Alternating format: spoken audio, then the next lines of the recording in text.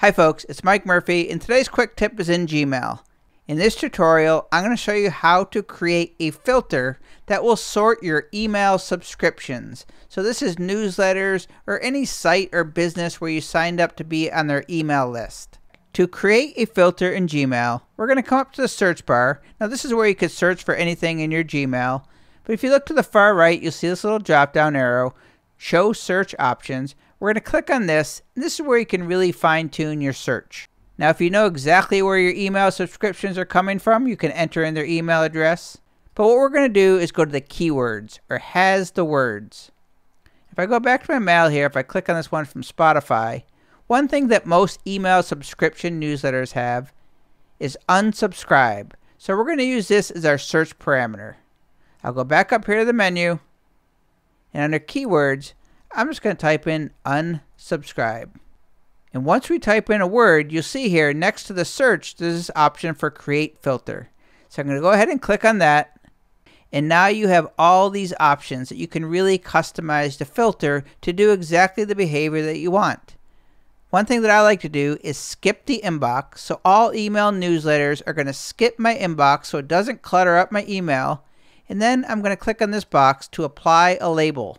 If I click on this, I'll click New Label, and I'll title it Subscriptions. Labels in Gmail are just like folders.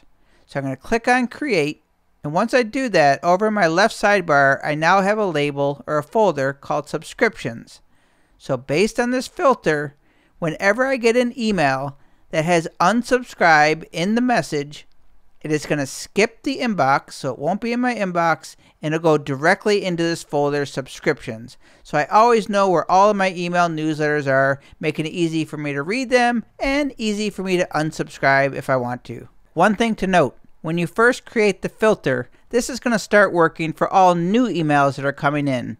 If you want to take all of your old emails and put them into that subscription label, you'll first want to do a search for unsubscribe and then label them all subscriptions, and they'll all place together into that folder. If you ever want to edit, modify, or delete a filter, come up here to your settings in the top right corner, click on See All Settings, go to Filters and Blocked Addresses. So for me, all emails that say newsletters or unsubscribe will skip the inbox and apply the label subscriptions. I can come over here to edit. If I want to change any of the parameters, I'll click on continue to get those other options there. And if I want to delete, I can just click on delete.